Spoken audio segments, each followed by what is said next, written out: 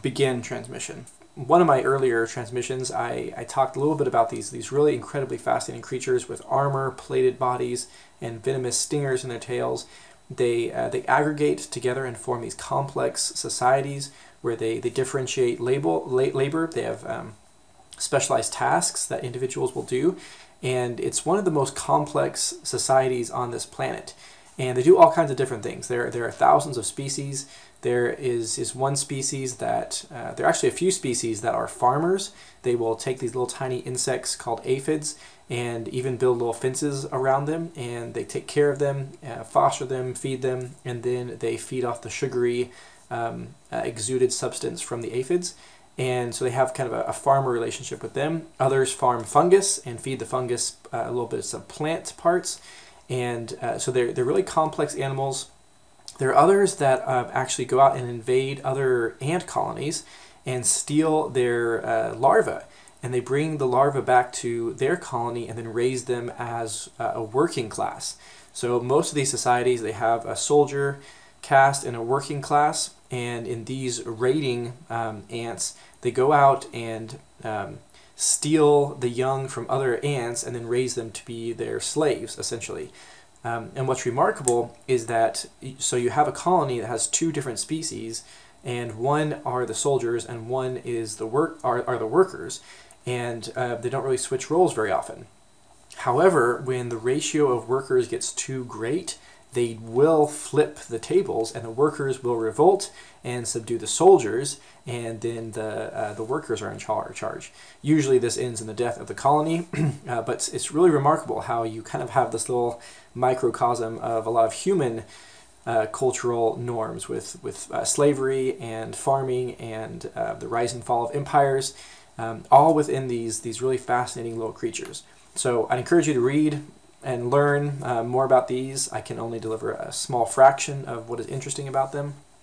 And one thing I want to point out, we got this video, a really fascinating video of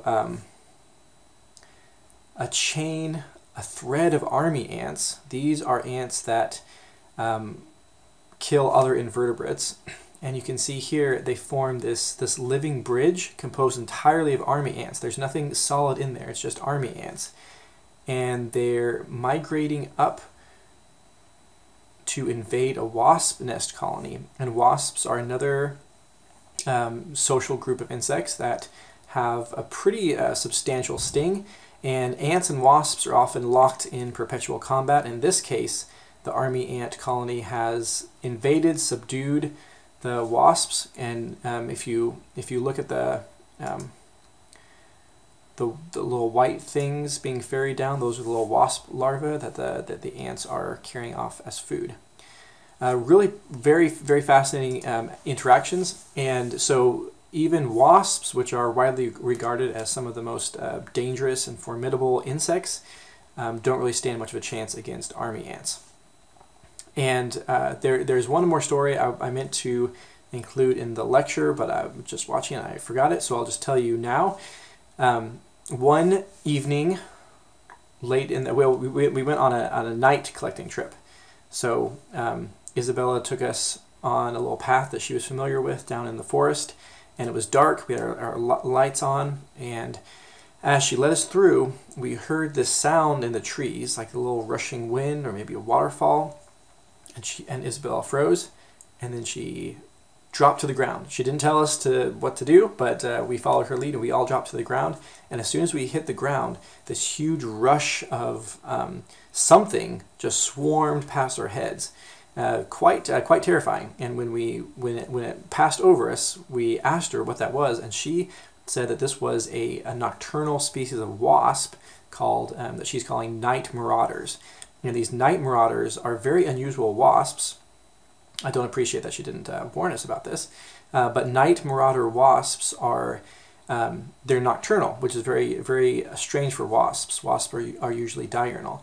And there'll be a picture of these on a slide talking about eusocial insects. And you'll notice that all of the adults are clustered on the wasp nest itself. And this is thought to be an adaptation to avoid these army ants attacking them. So if under normal circumstances, the wasp colony will be working and feeding and foraging all throughout the day. So their defenses are somewhat lax, leaving them vulnerable to an impressive army ant army. But if all the adults are at home, then the ants can never get a foothold because the wasp is stronger than an ant one-on-one. So what these marauder ants do is they all cluster during the daytime in their nest. But this means that they don't get any food during the day. So they have to go feed at night. And what they do at night is actually pretty similar to the army ants. They all swarm out at once, and whatever they find, they bring back, whether that's ants or wasps or caterpillars or beetles or even small vertebrates. They will descend on them and carry them away in pieces back to their nest. So these ants and these wasps, these complex societies, are kind of intricately locked in battle, combat for a long time, and you have really interesting adaptations on both sides to kind of win that war. That's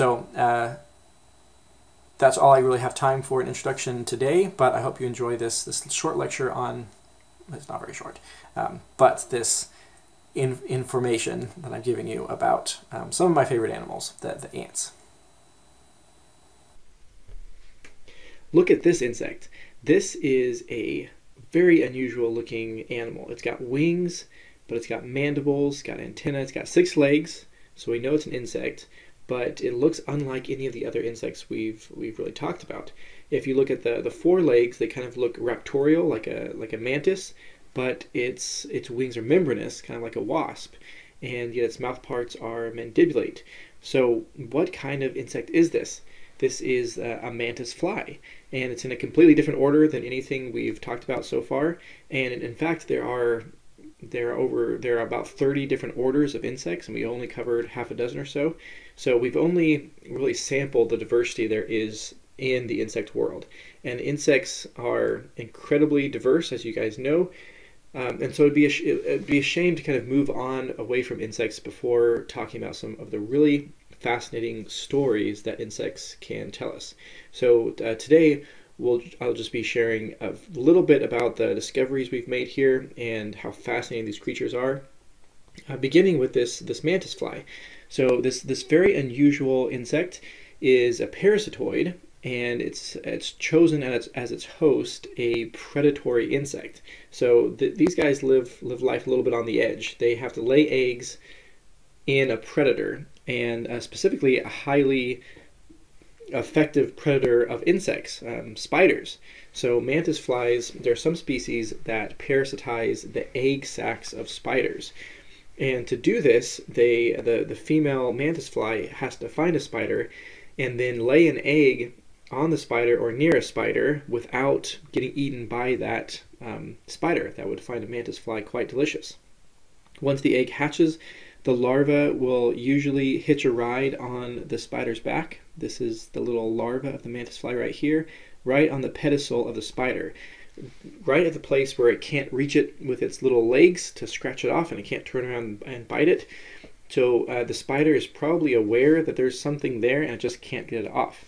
Once the spider lays an egg, the larva will hop out and burrow into the egg and then eat all the young of the spider alive while they're developing, which is really sad when springtime comes and all the little spiderlings are supposed to be hatching, and you have a little expectant, happy, excited little spider mom ready to welcome her new young into the world, and out emerges a mantis fly. Quite horrific if you're a spider mom. Very strange, very interesting. So this is the mantis fly. And just a little interesting life story. Really what I want to talk about, though, is the social insects. So insects, when we came to this planet, we were kind of looking potentially for some kind of intelligent life. And while we haven't found any individual creatures that are as intelligent as any members of the crew, there are some animals that are collectively quite elaborately intelligent. And these are the social insects. So, as I said, the insects individually aren't necessarily as intelligent as humans. They aren't as intelligent as humans, Collectively, you have what's called emergent properties, and what emerges from a group of social insects is distinct behavior that the individuals don't have. They can make decisions, they can choose, they can breathe and air condition themselves as a group. They can move, and they can exploit new habitats and take down larger prey as a whole than they can as an individual.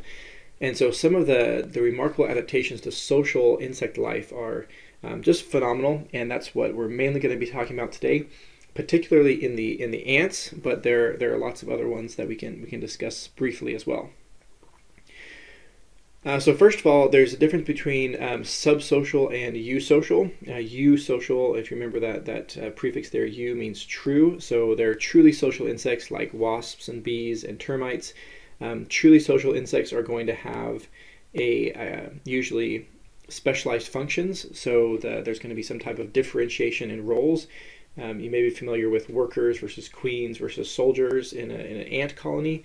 And so each of the individuals may have a distinct role in the larger colony. And this is truly social. You have caste differentiation, individual specialized roles, and you also have transgenerational persistence of the population. So the queen will lay eggs, and then those will grow up, and the queen will lay more eggs. And so most of the offspring are coming from one or a few dominant females, and so you have it's basically a giant family unit. If we compare this with subsocial behavior, subsocial animals like these curious little beetles here, these are called horned beetles or talking beetles. These talking beetles are subsocial. They gather together in large groups, but they're multiple families that kind of share the same resource. They exploit the decaying log habitats in forest floors and are really an important habitat creator, because the tunnels they make and the decayed wood that they eat forms habitats for a huge diversity of other living things to live in as well. But they don't have caste differentiation. They have adults and they have grubs, they have larvae, but they're not really specialized like the usual social insects.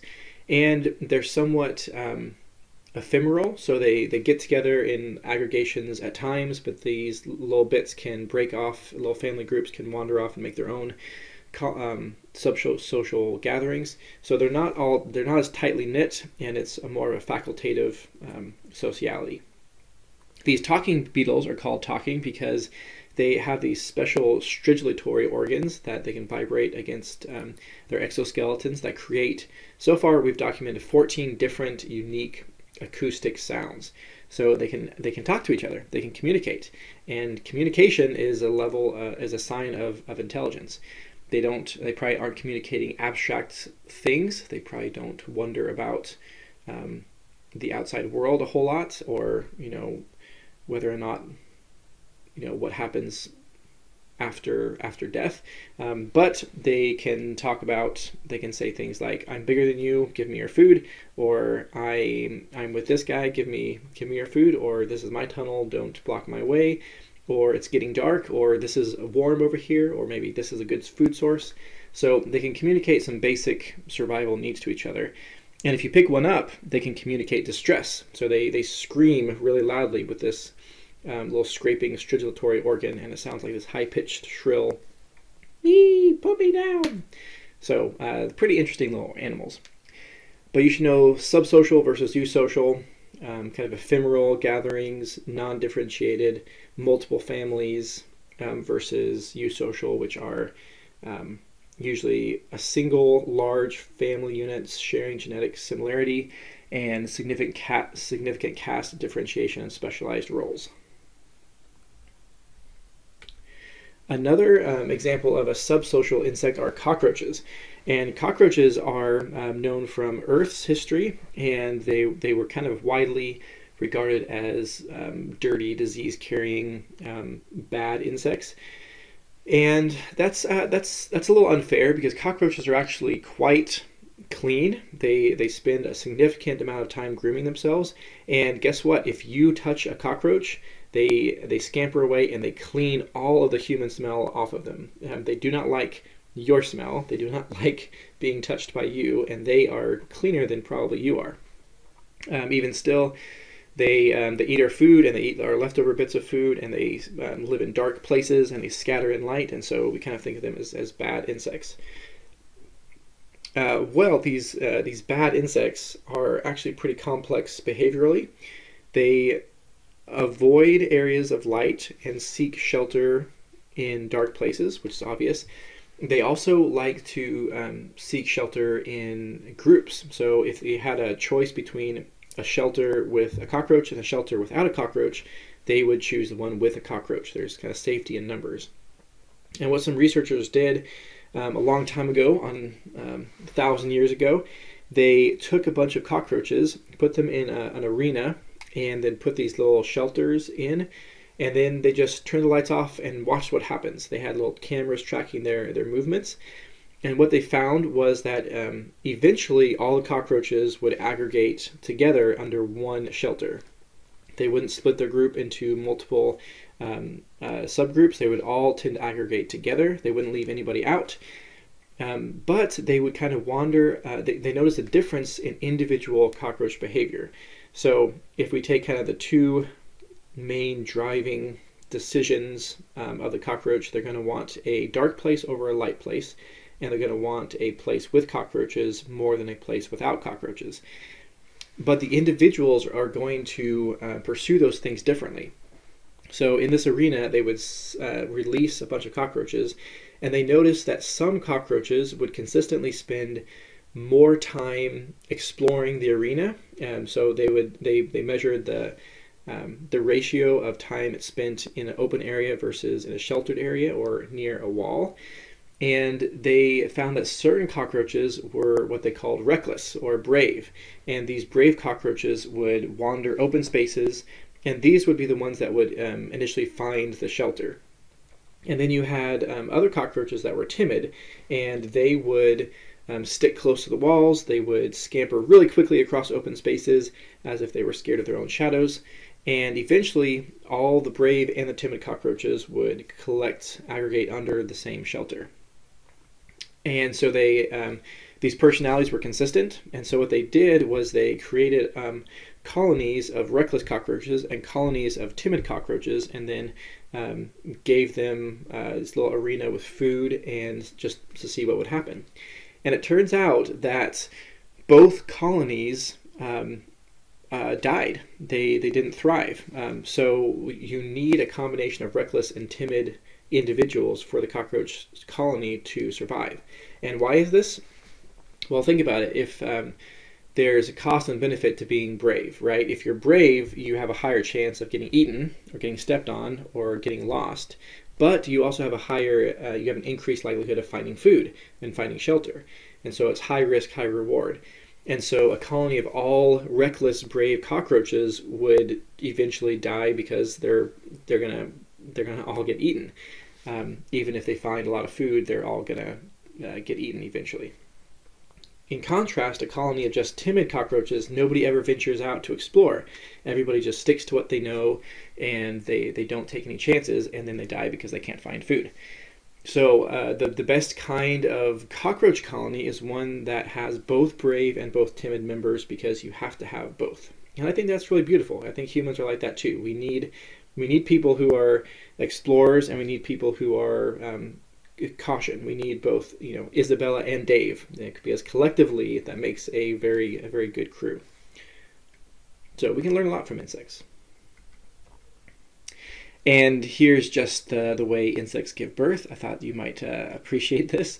Some cockroach species, they incubate the eggs in a specialized uterus, and then they hatch all at once and burst forth from the female in this cascading waterfall of little baby cockroaches. There you go. Now, ants, or myrmidons. I have been watching and studying these little creatures since we got here, and these have quickly become my favorite animal to watch. I spend hours and hours just outside watching these creatures live and explore their environment, collect food, and interact with each other and other insects, and they're just phenomenal. These particular ones right here, I'm going to tell you just 4 very brief ones, even though there are So many cool stories about ants. The first one here is the harvester ant. These are fairly good-sized ants. You can see their nice chomping mandibles.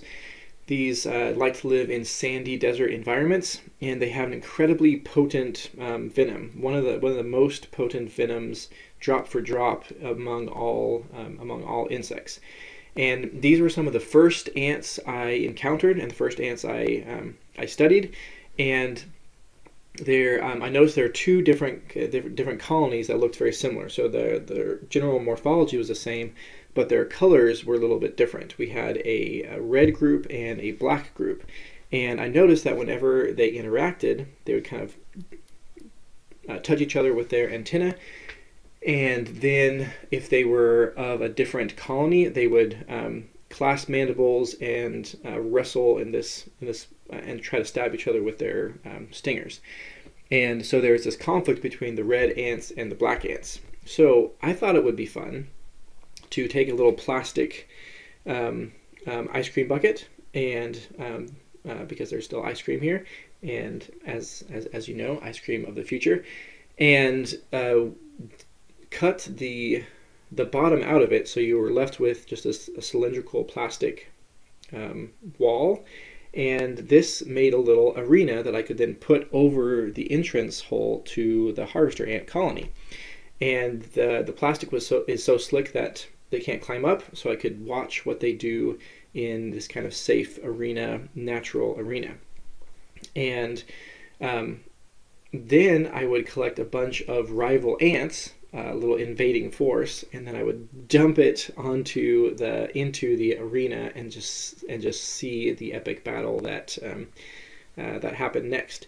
And it was phenomenal. So you had this epic war between the black ants and the red ants, and I noticed something really fantastic about as soon as the invasion occurred. So it seems like the red ants were prepared for these invaders, and right underneath the entrance hole there is a chamber filled with essentially guards, reserve guards. And as soon as the invaders were sensed, these guards rushed out to meet the invaders. Some of them went back and took little bits of debris from around the hole and plugged up the entrance hole. So they're basically shutting themselves out to fight to the death to prevent these black invaders from coming in and taking all their larvae. Really phenomenal example of self-sacrifice. As I watched this battle of my own making unfold, I also noticed that some of these ants were wandering around the battlefield collecting the dead. And so there are these little dead collector ants that would wander around, collect all the dead ants from both sides, and bring them over and throw them in a big pile. So by the end of the battle, you had this big pile of dead ants, and then you had the living ants wandering around collecting all the dismembered parts. And you would have some ants that had been chopped in half and just had, chopped in half right about here, and so you just had this top half wandering around. Quite gruesome, but really fascinating creatures. And one thing I was interested in after I got stung by some of these is, why is their sting so significantly powerful? What are they attacking that needs this type of venom? Now, it turns out it's not something that they're eating, it's something that they're defending themselves from, because one of the primary predators of these harvester ant colonies is the horned lizard. And this horned lizard is almost impervious to ant venom, and it will sit on the ant colony and shoot out its sticky tongue and just gulp them up in droves by the dozens. And it has this special saliva that neutralizes ant poison, ant venom. So as it's swallowing, the ants are trying to bite and stab, and the horned lizard has a really thick gelatinous mucus in its stomach that prevents the stingers from embedding, and it also neutralizes any venom that does get out. And so what you have is this arms race between the horned lizard and the ants. The ants trying to get more and more toxic venom, and the horned lizard getting more and more immune to it and more defense mechanisms against the venom. And that's why they're so toxic when an external third party comes into this warfare.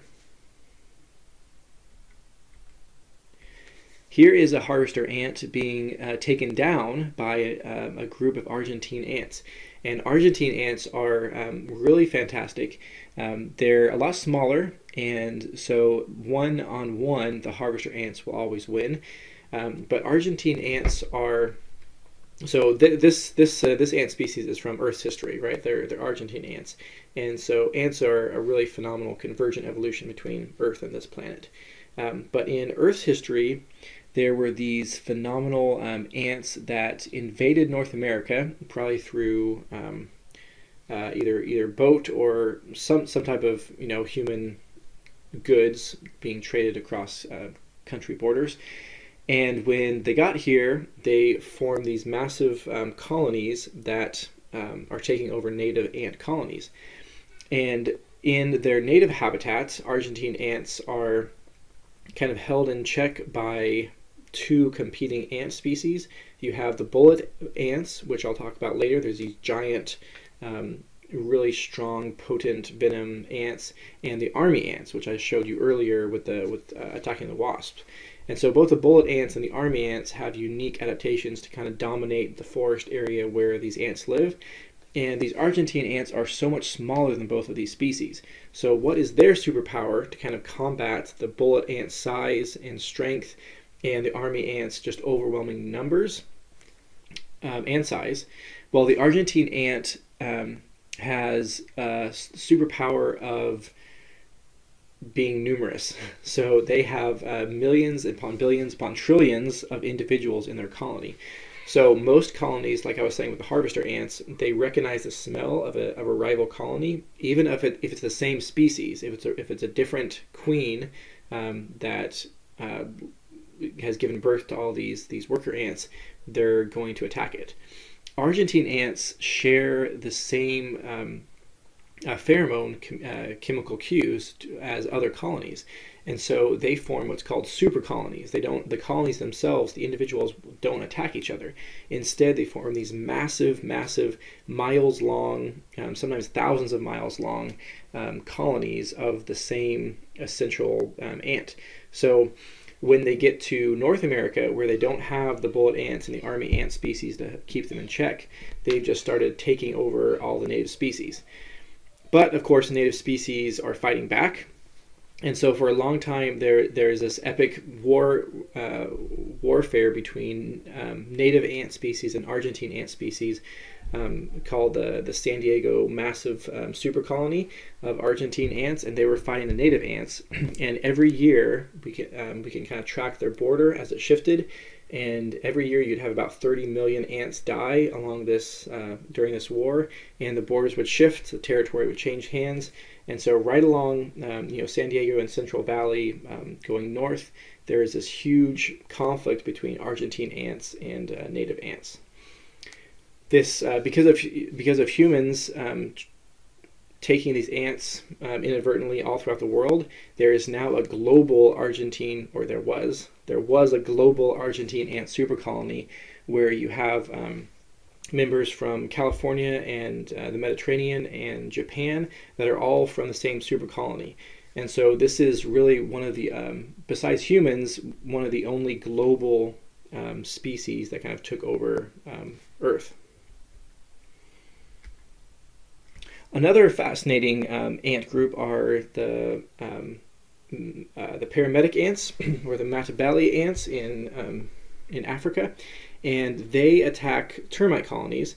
So they're highly aggressive, and they will go out and raid other termites for their larvae. You can see here, this particular soldier has a whole lot of termites in his mouth. So they're typically a lot larger than the termites, and their raids are pretty effective. But the termites are protected by their own soldiers, which are about the same size as these ants. And so during these epic conflicts, a lot of the ants will be injured, sometimes mortally. And what's remarkable is that during the battle, if an ant gets injured, other ants will recognize that it's injured. They release a certain wound pheromone that tells other ants that I'm injured, I need help. and those ants will take the wounded back to their nest.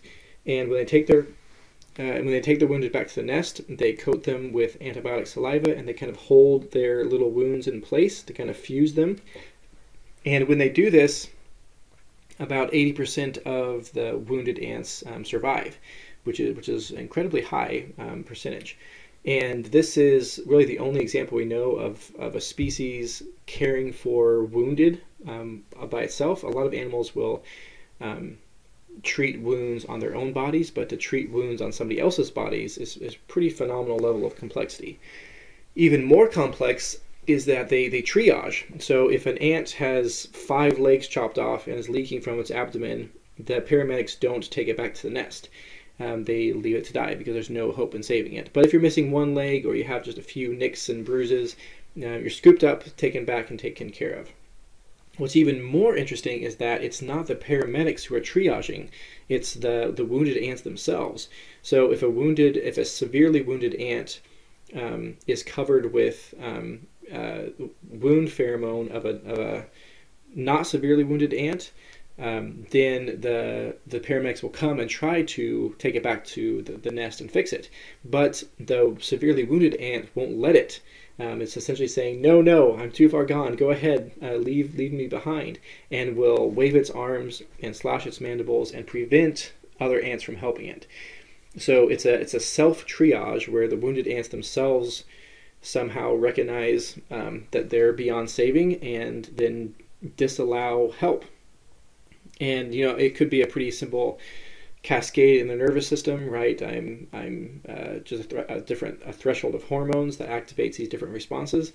But even still, it's an incredibly complex behavior for these little invertebrates. The last one I have time to talk about are the bullet ants. And these, as I mentioned, are neighbors to the Argentine ants in their native area. And bullet ants are called that because their venom, when you get stung by one, it feels like being shot. It's incredibly painful, and probably one of the most painful bites or stings in the animal kingdom. And I mentioned the harvester ant, drop for drop, is more venomous, but the bullet ant venom is, they will inject you with a whole lot more, and so the bullet ant is actually more dangerous than the harvester ant. And they're a lot bigger than the Argentine ant. Remarkably, some indigenous tribes, for their coming of age ritual for young men, they would weave a cloth and fill it with, stitch it full of bullet ants, and then to become a man, you have to put your arm into this ant sleeve and let them bite you, and all evening.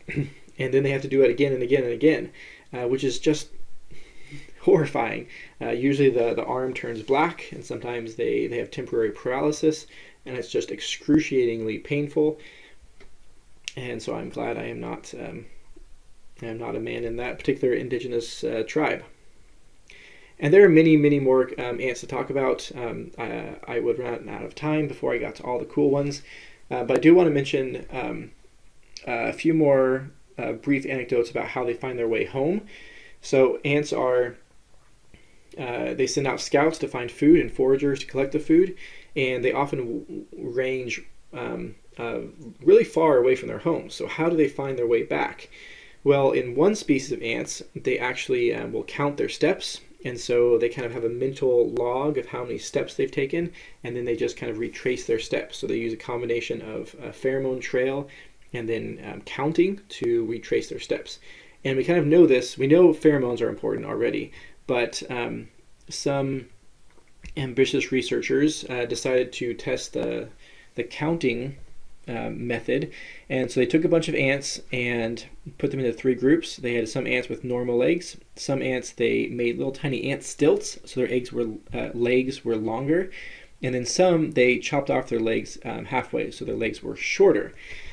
And what they noticed was that the ones with stilts would always overshoot the return journey, and the ones with stumps would think they were home way before they actually got home.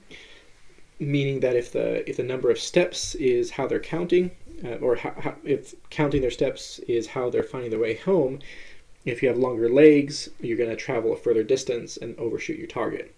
So at least some ant species count their steps as a way to find their way home.